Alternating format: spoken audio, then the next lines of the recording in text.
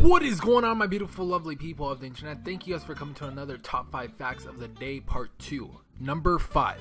A theme park in Lithuania recreates life as a USSR citizen.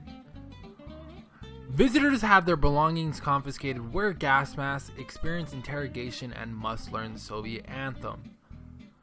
Their reward is a shot of vodka. Number 4. Google has found GPAs and test scores to be worthless criteria for hiring.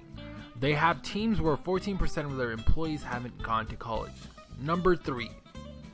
Google Maps calculates traffic by how fast Android devices are moving on the road. Number 2. A man was so mad about losing a knife fight in Counter-Strike that he spent 6 months tracking down his opponent and stabbed them in real life. Number 1. A California teenager traded up an old phone on Craigslist for different items until he eventually acquired a Porsche. That's it for the video. Thank you guys so much for watching. If you guys did like it, remember to like, subscribe, and share this with all your friends. Thank you guys once again. Bye.